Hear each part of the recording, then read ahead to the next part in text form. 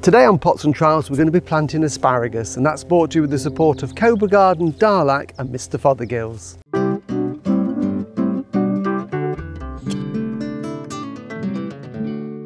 Hello and welcome to Pots and Trowels. Well, this week we're in Malcolm and Jenny's garden again, and we're going to do some asparagus planting. Perfect time now, middle of April to the end of April, to get asparagus in so you can establish an asparagus bed. So this is where we're going to do it, and I'm going to show Malcolm how to do it so he can plant some more. And Malcolm's got the asparagus, it's been delivered. Malcolm, let's have a look at this asparagus. Let me push my fork in there.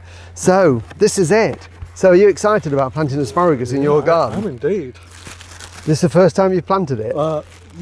In theory, yes. Yeah? But I'm a Vale of Evesham man, remember? Oh, are you really? So you know my what? aunts and uncles grew it professionally, asparagus. So why am I planting this for you? It's because my dear wife, Jenny, wants some asparagus. Right. And the local source is finishing this year, that's I right. believe. So here we've got 5 crowns. So this is how you buy asparagus at this time of the year. These are crowns, we call. How old? I think these are 2-year crowns, aren't they? They'll either be 1 or 2. They're good. They're very good crowns. And we can see there we've got the buds just starting. So there'll be 2 or 3 dormant buds there, just starting to break, which will produce the growth. And you've got these thick, fleshy, spidery roots on asparagus, and that's what we've got to make sure that we can get those established, because it's all about storage on those. Right. So, and this is a male variety, I think, is it Gimlin, I do believe, yes, isn't it? Which is a hybrid, really good producer. So put the lid on those so the sun doesn't dry the roots out. So this is the bed we're going to put them in. It's a raised bed. The soil in the garden here is really well drained anyway, and that's one of the key things with asparagus. They need good drainage. If you've got clay soil, build a raised bed or plant them on ridges, but you've got good soil here, and you've improved this a lot over the years, haven't you, Malcolm? Indeed. By the look of it. Put some more compost in. Yeah, I mean, if I just dig there, we can see that that is really, really lovely soil. So first thing we need to do is to make sure wherever you're going to plant your asparagus, bearing in mind asparagus is probably going to be there for the next 20 to 25 years. It's a long-term crop, so you're looking forward to 25 years of asparagus, Malcolm. What we need to do is to make sure it's weed-free, especially perennial weeds, things like couch grass, docks and dandelions, bindweed, any of those weeds that come back year after year, we need to get rid of. So there is a bit of couch grass in here and other grass. So we're going to spend a little bit of time, first of all, actually not digging it in. We want to fork it out so that we can get the roots out as well. So vital that you do that soil preparation. So I'll do this side, Malcolm. Right. You can do that side, and we need to get rid of all these weeds so we've got a really good clean start. Lovely.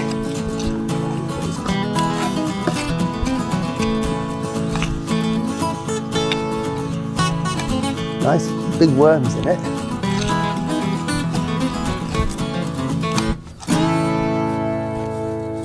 So we want all these long roots need to come out, and we're not going to put those on the compost bin.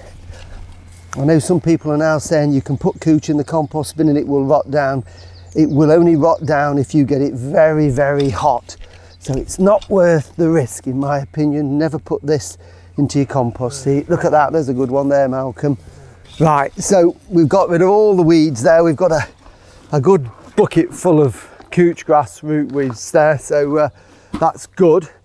Dug it nice and deep so that the roots can get down. It's very light and springy, so we don't want it to be too springy because it will just dry out too quickly around the roots. So I'm going to give it a little firm. So best way to do that is you can use your feet. So I'm literally just going to firm it down. And Malcolm, could I ask you while I'm doing this to get the string line, and then when we've raked it again, we can put the string line down ready to dig the trench. So it is literally just firming it. I'm not consolidating it, I'm just squashing a little bit of the air out of there so that it means that when we do plant, the soil will be in contact with the roots. So that's all we need to do. And you would do this if you're preparing a seed bed to sow seeds as well. We want firm but not compacted. And then to finish it off, I'm just going to use the fork. We're going to actually dig this in a minute, don't dig a trench, so we don't have to be too particular at this stage. I'm just raking out my footprints really, and giving us a level surface so we can put the string line out and mark it out to do the next stage.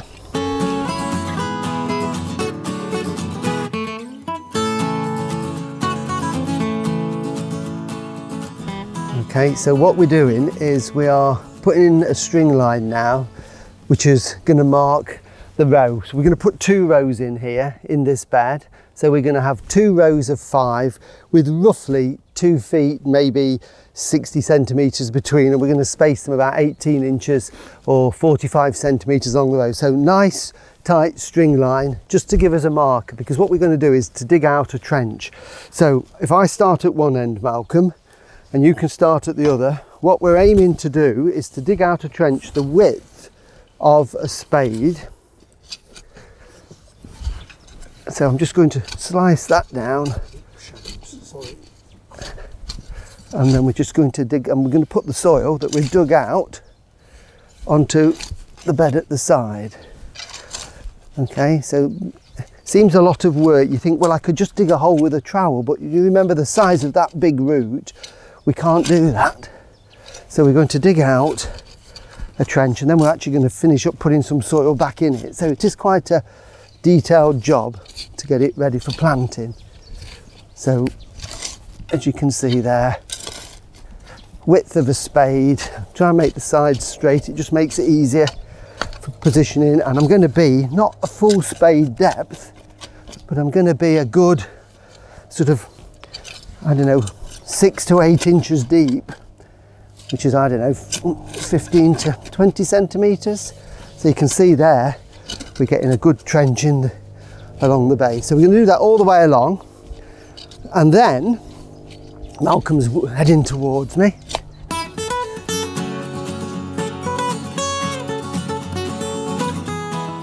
Right, so once the trench is out, what we can also do is to add a little bit of extra organic matter, and Malcolm makes wonderful compost from all his herbaceous cuttings that are chopped down and shredded.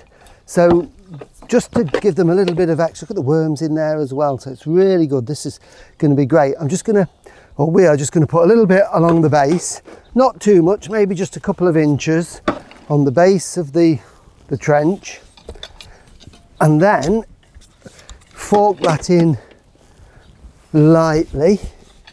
So there it is in the base, and then I'm just going to fork that in, and again what that does is breaks up any harder layers deeper down, so it just will allow the roots of the asparagus to go down. And of course that compost, if you've got well rotted manure, what that will do is to retain moisture as well through the summer, which is important. And then the final thing we're going to do is I'm going to use my small spade.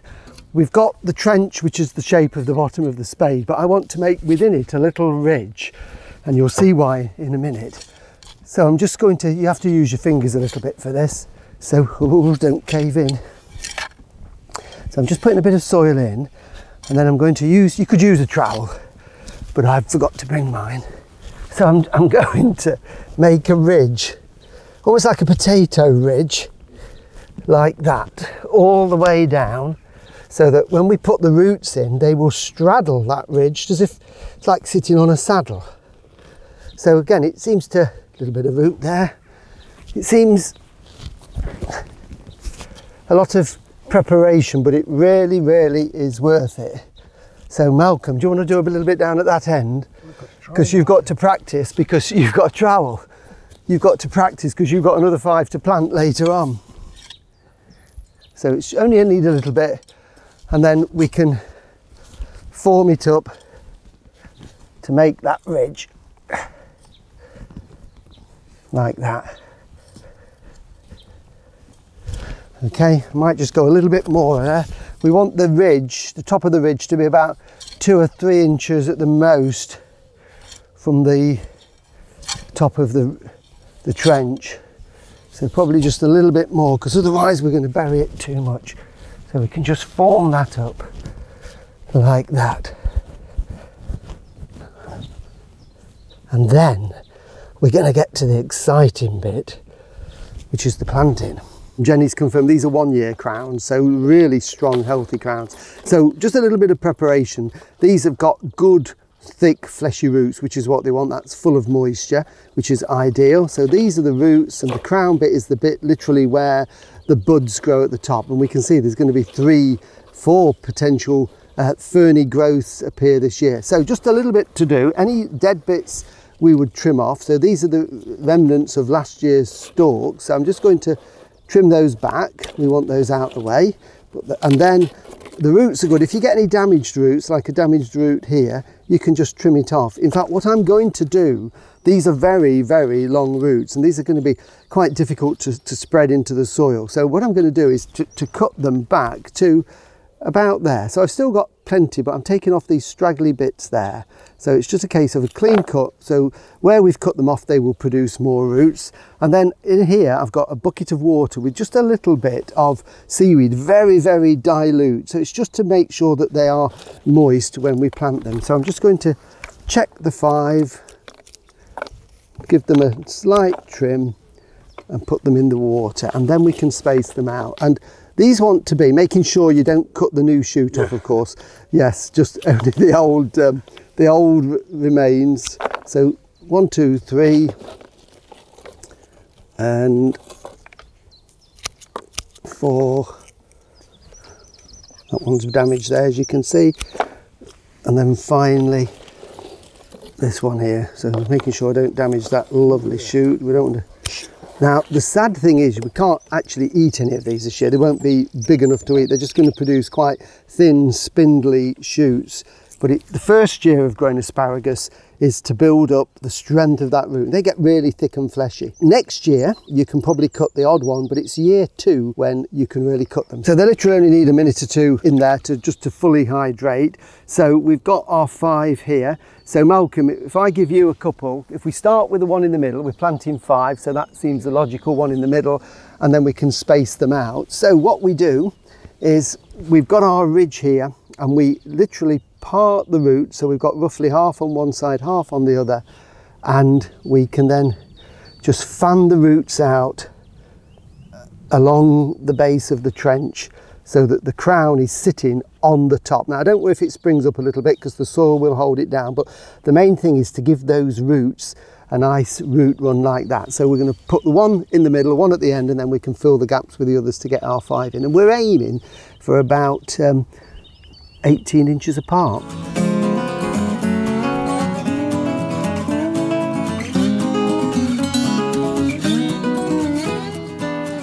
They look about even to you. You're the engineer, you're good at gauging things. I think they're even, Martin. Yeah, to the nearest 1/8 of an inch. I would think so. 16 to you. Oh really, brilliant. So what we're going to do now is backfill, and this is where we need to be a little bit careful because we don't want to damage these shoots. And these little shoots here are, if you take a line across, they're probably 1 inch or 2 below the surface of what's going to be the finished level just there. We don't want to just chuck heavy soil on, so just very gently using a spade, I'm just going to trickle the soil in and just guard these little shoots. If they do snap, it's not the end of the world. They will grow some more from some dormant buds. So it's just a case of working your way down and then using your fingers, not your feet on this occasion. We're just going to down the side, so not on the ridge, just to firm the soil. And you could almost use your hands if you want to and just pull that soil gradually in. It's just nice to get your fingers in the soil. Like the worms are in there, they're going to love it. And then just firm it down and keep going until you get to the level like that, and use your hand, and we can finish it off with a fork and rake it along. So Malcolm, do you want to start the other end? Yep. I don't know. I'm not in the way. No, you're not in the way, Malcolm. No, I just want you to do some work. And then of course the other thing is we've got to make sure in line where the ridge is you've got your stick, because the ridge is exactly where they're going to grow in a few weeks' time. Now we haven't put any fertiliser in here purposely because this is really good soil, and what I like to do is wait until they start to grow through, and as soon as we see that first signs of growth in, it might be 2 or 3 weeks depending on the weather, then I would probably just put a sprinkle of grow more or bloodfish and just a general purpose, whatever you've got, Malcolm. Just sprinkle it along the row, and if it turns very dry, you might need to just give them a little drop of water, and that is it. Look forward to lovely asparagus. And if you're finishing off with a fork, only push your tines, literally, you just rake in the surface just to give us a nice even finish. And then in a year's time you'll get a little bit, in 2 years time Jill and I'll come round and we can have some asparagus with you. Brilliant. Look forward to that.